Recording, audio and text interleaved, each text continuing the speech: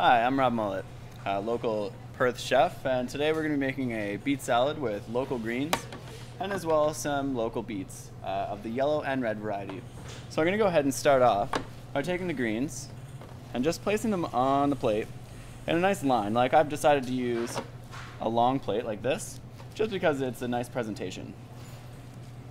So next I'm going to take some of these red and yellow beets and I'm just going to layer them on top of the greens. And you can mix them in with red as well as yellow ones. And also what I've done is layered them so that the red beets bleed into the yellow beets just a little bit.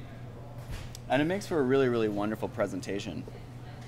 Put these on the plate like this. That should be good.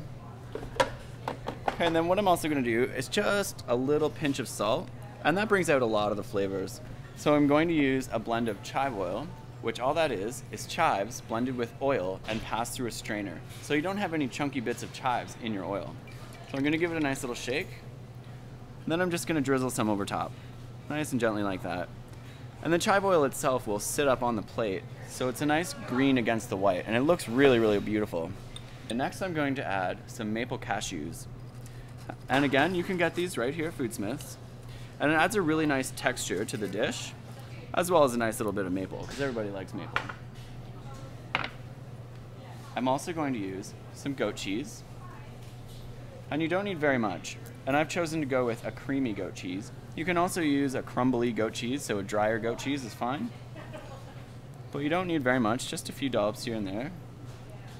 And it works really, really well with the bitterness of the greens, as well as the sweetness of the beets.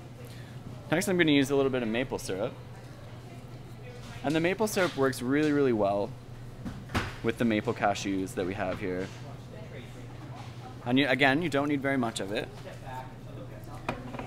And then I'm going to go ahead and use some balsamic vinegar.